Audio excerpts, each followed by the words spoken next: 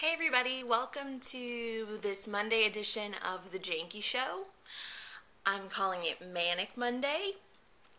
Not because it really is a Manic Monday, because I don't really have a real job, so I don't get the Monday blues, because Monday's kind of like Saturday to me, which is kind of awesome, but also kind of sucks. Anyway, I wanted to talk to you about the VMAs today and just kind of give you my recap, if you will. So the show was hosted by Chelsea Handler, and I saw a lot of people on Twitter and Facebook kind of bashing Chelsea. And, well, let me just tell you, my general synopsis of the show is that it sucked. The end. No, and so I feel like she sucked too because she was part of the show, but I have to say that I really like her, and I think she's funny, and I've read her books, and I just think that she's awesome, and so it kind of sucks that all these people are bashing her because I'm still a fan. Do I think that she sucked at on the show last night? Yeah, kind of. But do I think the whole show sucked? Yes. So there's that. So let's see. I guess I'll talk about the things that I liked since there's only a couple. I really liked Eminem's performance.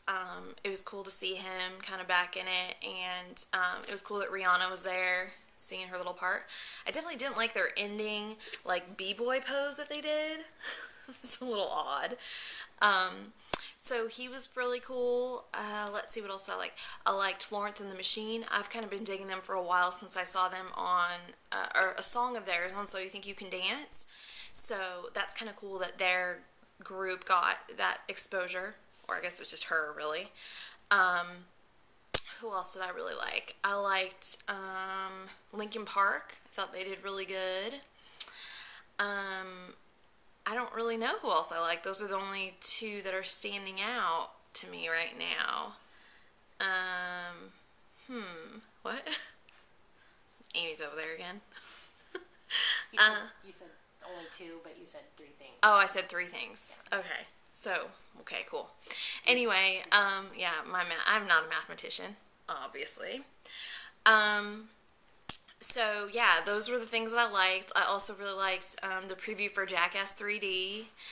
If you saw the pre-show, the Jersey Shore crew got to see it. I think it's really weird. I get that Jersey Shore is their sort of cash cow right now, but they treat them like they're these huge superstars, and they act it up like they're these huge superstars? Stores? A superstore. That is where superstars shop. At superstores. Anyway, so I'm really stoked to see Jackass 3D, and It's Always Sunny in Philadelphia had their sort of previews for the upcoming season, which I'm really excited about too. And that's pretty much it for the hits. Now the misses. Okay, so everything else basically. Lady Gaga is kind of like this crazy bipolar schizophrenic lady, I've decided after last night. She was all over the place. Her outfits, I know they're known for being outrageous, but here's my question. How do you walk in 9.5-inch heels? I'm pretty sure that's what those were. I didn't, that's just an approximation, but I don't understand. Don't you know that what you're wearing is not a good idea when you have to have two huge men help you stand up? And then, I don't know how she was even able to walk up those stairs on her own. And then the meat dress and the meat purse, I don't understand at all. It doesn't make any sense to me. Has Cher been wearing that outfit since her If I Could Turn Back Time video? I'm just wondering. She's 150 years old. I don't understand her relevance on the show last night. Speaking of being old, there was this Pop-Tarts commercial. I DVR'd it, so I kind of fast-forwarded through most of the commercials unless they looked interesting to me. And I saw this one, and it was you could win 1 million Pop-Tarts. And that is when I realized, people, that I'm old. 1 million Pop-Tarts? That doesn't even sound interesting to me, and I love me some Pop-Tarts. This is when I realized I am getting old, and possibly am too old to be watching MTV, when a 1 million Pop-Tart giveaway holds no significance in my mind and I didn't even process it. It wasn't even worth my time. So that was the VMAs, and that's pretty much all that I came up with for my review, because, like I said, it was really disappointing. Justin Bieber, I'm not even going to discuss. He, to me, is like Spencer Pratt. I'm not even going to discuss him, because in my world, he doesn't exist. Sorry for all of you grown-ass women that love Justin Bieber. We need to have a talk.